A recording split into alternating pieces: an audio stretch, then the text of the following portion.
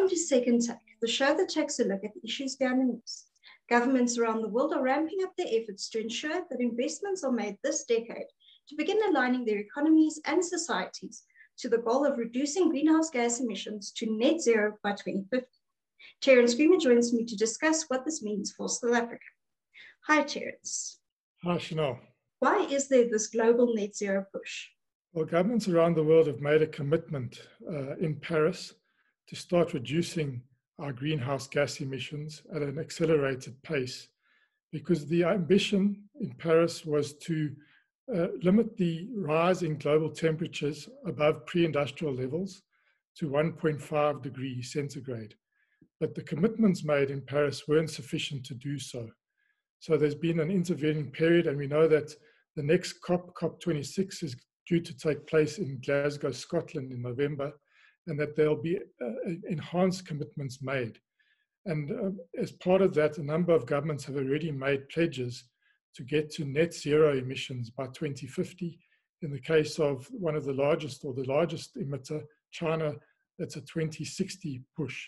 So there's this global, synchronized global commitment to try and reduce the flow of greenhouse gas emissions and ultimately reduce the stock of carbon dioxide in the atmosphere to get the climate crisis under control. What does this mean for the future energy system? Well, it means that the future energy system is going to look quite different to what the current one looks like. As we know, in our own economy, coal is a dominant force, mostly for electricity, but also for fuel. Around the world, coal remains a major source of electricity, and fossil fuels in the form of oil and gas are primary drivers, especially in the mobility sector. So what we're going to see is, over the next few decades, electricity is going to emerge as the main fuel. And that's because that has been the easiest to decarbonize in terms of the technology breakthroughs that we've had.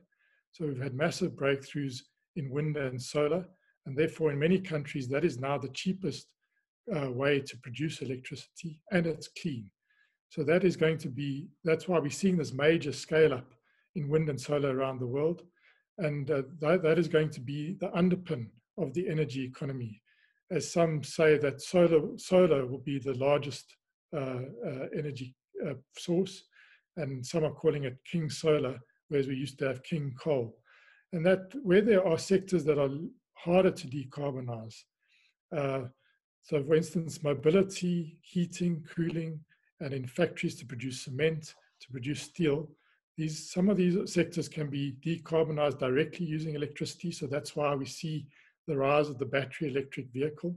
So that's direct electricity. And then we'll see stationary battery storage in the electricity sector too. But there are other sectors that are much more difficult to abate.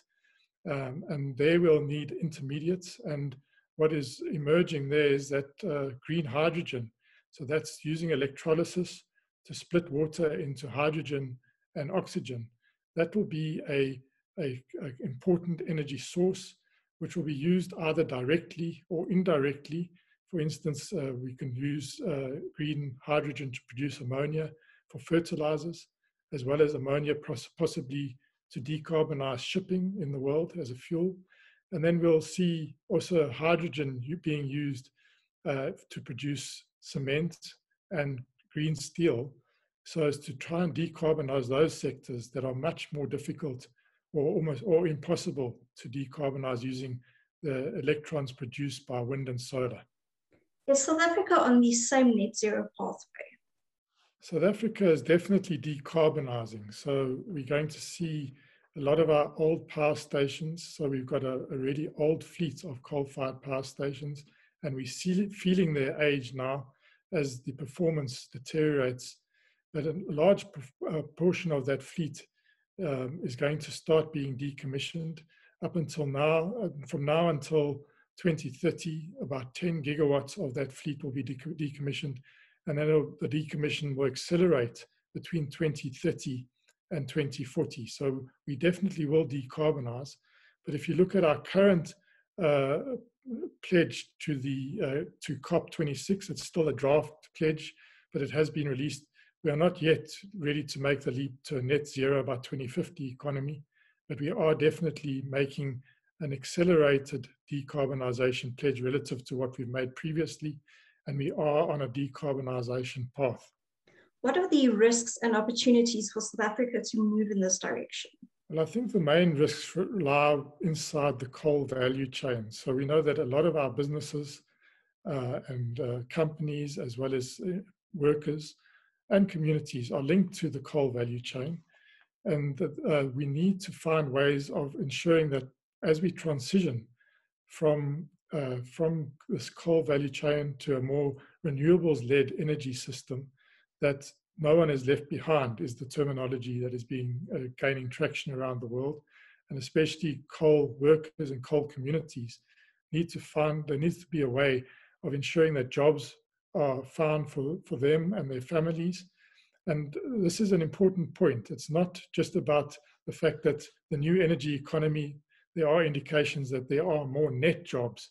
It's whether those jobs that are going to be lost in the coal value chain, whether those people can be found direct work, either directly in the energy economy, in rolling out solar and wind, and in operating and maintaining that, but mostly in building it, but also in sectors aligned to the green economy, and also to the things that will open up around that, the decommissioning of the coal-fired power stations. So we see Eskom's got a major push to, as they decommission the first 4 power stations that are up for decommissioning, to do this in a way that creates employment opportunities directly in energy or in opportunities surrounding those power stations, for instance, in agriculture.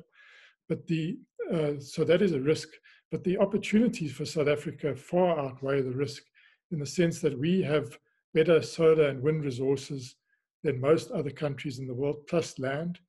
Therefore, as people progressively build their energy systems or electricity systems on solar and wind, those countries with better resource advantages are going to have relatively cheaper electricity. Once you have cheaper electricity relatively, you're in a good position then to capitalize on the fact that electricity is the fuel of the future and is going to be the dominant fuel, and can be used both to decarbonize directly and to create spin-offs into, say, for instance, battery electric vehicles. And we know we have a large automotive industry that needs to transition from internal combustion engines to EVs in quite urgently, because as we can see that ICE cars are not going to be in demand in many economies around the world. But there's also other opportunities, especially in the green hydrogen space. So if you've got these cheap electrons that you can combine with water to produce green hydrogen, you're in a relatively good position versus those countries that don't have the resource, the solar and wind, or the land to do so, but they need the green hydrogen, or they need green hydrogen derivatives. So this is a huge opportunity for South Africa to scale up, to produce green hydrogen, derivatives, whether it's ammonia, whether it's carbon neutral jet fuel, whether it's green steel, and really create a whole new export industry with hundreds of billions of rands potentially for South Africa, and many thousands, or if not hundreds of thousands of jobs in those value chains. So the risks are there, and the opportunities definitely. But the one risk that I must add is that as the world, and especially as the financial world, moves to decarbonize and moves away from dirtier solutions, South Africa, if it were to cling to those, is going to find those finance sources drying up. So this is a major risk. And then if we are seen as carbon heavy, and our exports are seen as carbon heavy, we could also find that our products face some form of carbon tariff at the border. So there are risks, but they are manageable if we have a plan and we have a vision. And the opportunities definitely outweigh the risks.